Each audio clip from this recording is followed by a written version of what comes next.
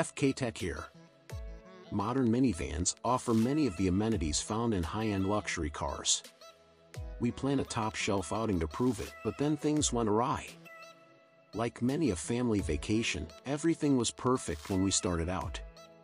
The sky was sapphire blue, Palm Springs was just closing out its fashionable Modernism week, and we had scheduled several days of activities designed to challenge our convoy while highlighting how minivans have evolved from bare-bones people hauling boxes to sophisticated and feature-laden luxury transports. The plan was to soak up the February sunshine in the desert, alight through power sliding doors in the valet drop-off at hip farm-to-table eateries, and test the sturdiness of the many cup holders on the twisting roads surrounding the valley. Then there was a sandstorm, a windstorm, a wildfire, a power outage, a canceled hotel, and a blizzard, all within the first 36 hours. It was decidedly not luxurious, but you only really appreciate the comfort and entertainment value of a minivan when you're huddled in the back during a surprise hailstorm. If only anyone had brought a portable oven, some chicken wings, and a few DVDs of Chevy Chase movies, we would have been all set for the night. Yes, DVDs are still a thing. There was a time when a minivan comparison could have featured half a dozen slant-nose, sliding door, three-row crates, all with V6 engines, front-wheel drive, and similar prices. These days, the minivan is a vanishing art form, and those that remain have branched out with electrified drivetrains, all-wheel drive, and wildly variable price points from the $35,000 range all the way up to nearly twice that amount.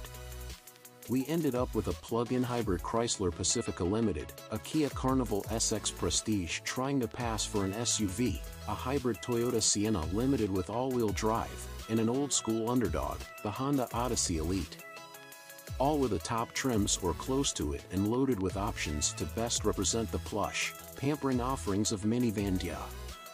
We were diverted from our original route, but we pulled together a passable substitute around the strange shanty towns of the Salton Sea and through the sweeping roads and rock formations of Borrego Springs.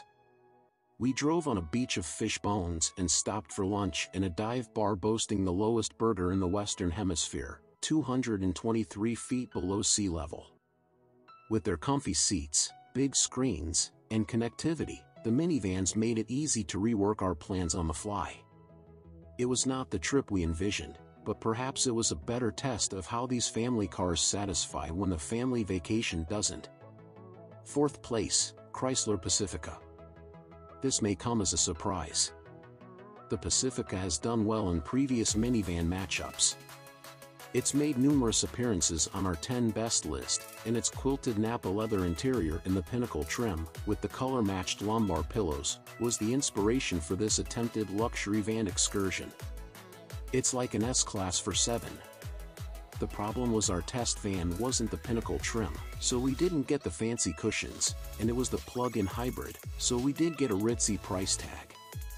Judged without Uncle Sam's potential $7,500 kickback for making an environmentally focused purchase, the Pacifica's $60,075 as-tested sticker hung over the Chrysler throughout this comparison. Chrysler doesn't put PHEV anywhere on the Pacifica, which is odd because it's the only plug-in minivan, and you'd think Chrysler would want to brag about that. The Pacifica's 3.6-liter V6 shares motive duties with two AC motors for a combined output of 260 horsepower. There's a lot to love about the idea of a plug-in hybrid. For the typical around-town errands a minivan spends most of its life doing, the Pacifica's EPA-rated 32 miles of electric range mean all the school pickups and grocery runs could be gas-free, as long as you're gentle on the accelerator. For family road trips, the Pacifica Hybrid can be fueled up and treated like a non-electrified machine. No matter the power source, the Pacifica was the quietest of our quartet with pedal pinned to the floor, with an engine note so subdued, you don't even need the intercom option to speak with passengers in the third row. The Pacifica was the only van to offer wireless phone mirroring, which proved useful when a hotel called to cancel our reservation due to a power outage. During the brief scramble to rebook, we considered simply sleeping in the vans, but without a stow-and-go second row, unavailable on the hybrid since it uses that underfloor space for the battery. The hybrid Pacifica doesn't offer the welcoming flat floor of the regular version. However, the second row seats are easy to remove for those of us who like to haul mini bikes in our minivans. We also found these seats to be better padded and more comfortable than the fold-flat versions. Not so the plank-like front seats. The Pacifica lost points for steering that feels like pulling against a bungee cord and brakes that associate editor Austin Irwin described as stepping in mashed potatoes. The Pacifica was also the slowest of our vans. That, plus its squishy driving characteristics and middling interior lacking in small item storage, left us unable to justify its lofty price point. A non-hybrid Pacifica would likely have fared better in this pack. Third place, Honda Odyssey. None of our minivans are brand new beasts, but the Odyssey, in particular, is feeling its age. This generation has been hauling kids since 2018, and everything from the wedgy exterior to the busy dashboard looks old and dull. For some, the front seats provided inadequate lumbar support, but otherwise they were a welcoming place to spend a day. Pebbled plastic makes up the surrounding trim. This interior is 50 shades of gray and less interesting than the book, I've been told, said technical editor Dan Edmonds. Moving back to fetishes we're comfortable discussing, we like the Honda's rambunctious powertrain. While the Pacifica was subdued and the Kia and Toyota both mumbled more than growled, the Odyssey's howling 3.5-liter V6 and 10-speed automatic were never caught out, even during a canyon run. With 280 horsepower, the Odyssey wasn't the most powerful van in the group, but it was the quickest at the track, knocking out a quarter mile in 15.3 seconds. While most van owners might never bring the revs to full song and almost certainly won't hit a drag strip, we're still giving Honda props for offering us such a sporty soundtrack. Lest you think we're losing sight of what makes a minivan valuable to non-hooligans, we did notice the Honda's useful console, which left plenty of room for passengers' elbows and knees as well as for large diaper totes and Ziploc bags full of Cheerios. We also noted that the second row moves not just forward and back but also side to side and is easily removable, making the Honda one of the most flexible vans in terms of rear cargo and passenger options. Despite being the quickest of the four and making senior testing editor David Beard shout VTEC on more than one occasion, the Honda just couldn't overcome its age. We'll welcome the next generation Odyssey, which is sure to feature the brand's latest design elements, with open arms. Second place, Kia Carnival. If your family needs the sliding door lifestyle, but you prefer to park with the SUVs, Kia sees your cool kid hang-ups and addresses them with a minivan that doesn't look like a minivan. The Carnival stood out for its stylish exterior design, which helps this front-wheel drive van masquerade as a sport utility vehicle.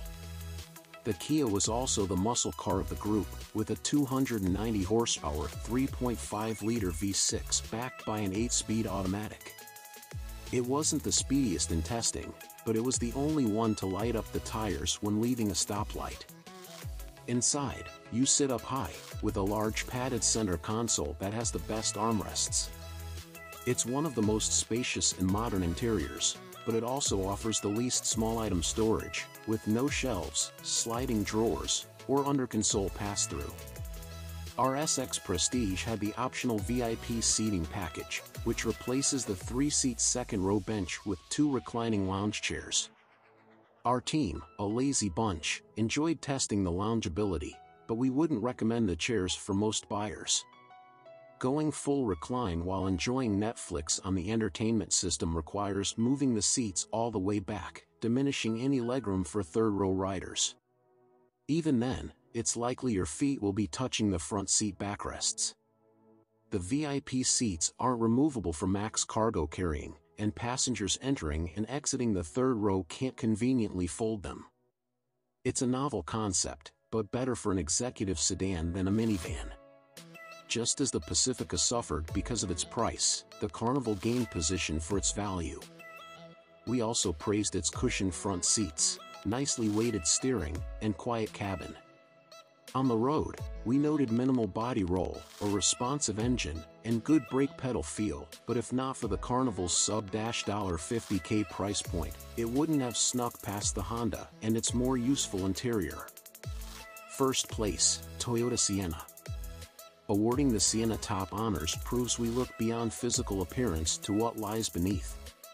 The Toyota resembles a roast chicken, all greasy drumsticks and a fatty front end. We don't care, because a minivan's job is to make it easy to run a million errands while caring for a variety of living creatures, and the Sienna was most comfortable across all 3 rows. It also respects your budget with its fuel-sipping hybrid powertrain, even with all-wheel drive. On the spec sheet, the Toyota was at a disadvantage. Its 189 horsepower 2.5-liter 4-cylinder and electric motors combined to produce just 245 horsepower, but its all-wheel drive launch meant its track numbers matched the more powerful Kias. Its most impressive numbers, though, were in fuel economy. While the plug-in hybrid Chrysler managed 24 mpg during our road trip, the Sienna returned 27. We did complain about the droning leaf blower engine note, but the Sienna struck the best balance for ride quality on the highway and around town. Not floppy, not stiff, said the test notes, just like properly cooked vegetables. The Sienna also offered the best visibility in the test, despite having the worst quality backup camera, and there's storage everywhere. You could keep kids' snacks organized in one cubby, dog treats on the dash shelf, a toy basket in the pass-through, field trip paperwork in the door pocket, and a mini bottle of Prosecco in the console for when you finally get a break. Heck, with 18 cup holders, you could host a Chardonnay tasting party. The middle and rear rows offer a variety of positions, including a nice deep recline. Whether it's after a family vacation gone wrong or just another long week of softball tournaments and emergency vet visits, you deserve a moment of luxury.